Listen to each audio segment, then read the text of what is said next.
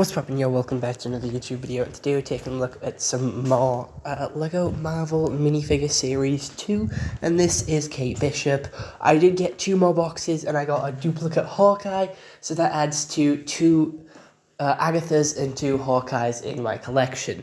But this is Kate Bishop, and she does have an on-the-spot pizza, or on the bullseye pizza, I forgot what it said, and that is an exclusive 2x2 tile. We have an exclusive Lucky the Pizza Dog here as well, with a print of it missing one eye, and I just think it's absolutely adorable. And I have wanted Hawkeye and Kate Bishop for a while, not because I like Hawkeye or Kate Bishop.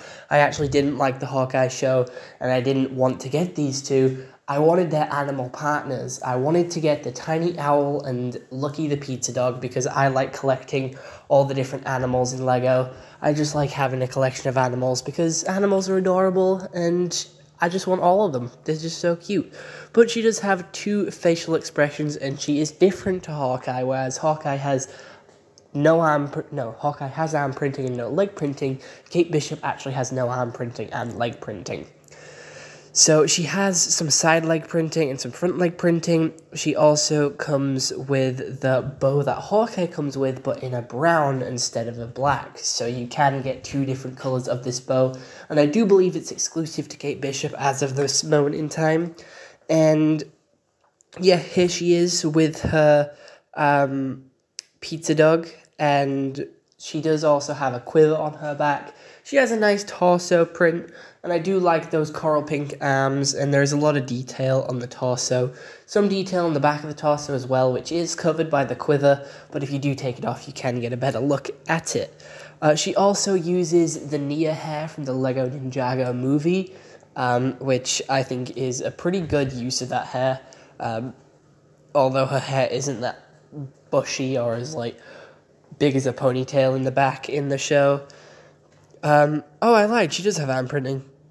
She just doesn't have arm printing on one arm. I do apologize about that. That is my bad. I didn't see that. I only just noticed that now. But, yeah, this is Kate Bishop. She has a beaten up face with some scratches, scars, and plasters like Hawkeye does. And to be fair, it's a pretty detailed figure. It's a pretty cool figure, just not one that I want. I am still hunting for Moon Knight, Mr. Knight, and Giant Man, and Storm, as they're the last 4 I want. Out of the whole series. They're the 4 that I want.